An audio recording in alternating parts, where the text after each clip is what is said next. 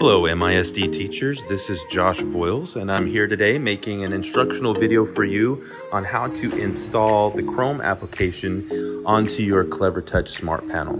So we'll go ahead and get started. A lot of teachers are going to want to use Chrome because as a district, we use a lot of the Google applications for teaching and things that we do. And of course, we're logging into our Google accounts as teachers. And so a lot of teachers are going to want to have the app on their Clevertouch as well. So the first thing we need to do to start out is, if you see here on my Clevertouch, I can go down to the bottom where it says apps. And if I scroll through there, you can see I have Chrome installed, but a lot of you will not have Chrome installed. So what I'm going to do is I'm going to go back. And if you don't have Chrome installed, all you have to do is go over to the side arrow. And instead of going to apps, now we're going to go to Clever Store, the orange shopping cart in the middle there. I'm just going to click on Clever Store. And instead of having to scroll through all of these different apps, what I'm going to do is click on the magnifying glass over on the left-hand side. And then here near the bottom, you're going to see underneath all of these different categories. The very last category is web browser. So I'm going to choose web browser. And then over on the corner is the button that says done. And if you're not careful, you might not see that on the side. When you're standing in front of the Clevertouch, some of those things are hard to see because the Clevertouch is just so big in your field of view. So watch out for that. So I'm going to tap on the done button. And then now I can see all of the web browsers that I'm searching for inside of the Clever Store. So here's Google Chrome. I'm going to click on Google Chrome, and then I'm just going to click on Install App.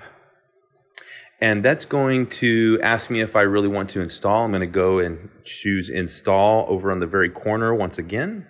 And that's going to take a little bit. So I'm going to let this install, and then I'm going to come back here in just a second when it's finished. Okay, we're back and that has installed. And so now that that's installed onto my Clevertouch, I'm just going to go ahead and choose Open App. But if you wanted to, you could actually tap on your pencil and go back to your home page. And then you could choose the arrow there and then go down to your apps. And then you'll definitely see indeed that that has installed. And you can see Chrome right there. So I'm going to go ahead and just tap on the Chrome application. And that's going to launch Chrome. And then you'll just click OK, accept, and continue. Great. So now we're looking at our Chrome browser. And you'll notice that it does look a little bit different than the normal browser that just comes with the Clevertouch. So now that I've got my Chrome browser, I do want to show you one more thing. So I can actually go to the Google homepage and sign into my account, and you're going to want to do that.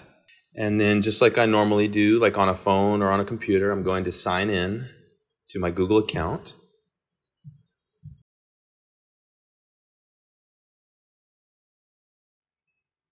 Okay, now here I am on the Google homepage. I've signed into my Google account. As you can see, I can go up to the waffle on the corner, and I can, check Gmail or any of the normal stuff that I would have on my phone or computer. Now, there's one other thing that I do want to show you. So let's say that I want to go to my Google Drive. I can tap Google Drive there. And this is something that is a little bit harder to do on the Clevertouch browser. And that's another benefit of using the Chrome browser while you're browsing the internet on your Clevertouch device. But one thing that you do need to know is that if you're inside of something like Google Drive or Google Docs, a lot of times it will look kind of weird. And that's because you're viewing this. You can see here's my Google Drive. I've just got some of the stuff that I've been working on for instructional technology. And as you can see, it has given me a view of my Google Drive as if I was viewing it on a phone. So what you're going to want to do if that ever happens, you're just going to go up to these three dots on the very right corner of the screen, tap those three dots, and then you're going to see near the bottom of that drop-down menu something that says desktop site. So I want to view this not as a mobile website, but as a desktop website. You just check that button. You'll see that it might take a little bit for that to refresh, but now I'm viewing it on as a normal desktop website, and I'm inside of my Google Drive. You might have to do that on a few different websites, but that is definitely beneficial for you. It's a lot easier to get to as well when you're using Chrome rather than the regular browser that comes on the Clevertouch device. So I hope this video has been beneficial to you. Download Chrome onto your Clevertouch, give it a try, and see if it doesn't help you. Thank you for watching.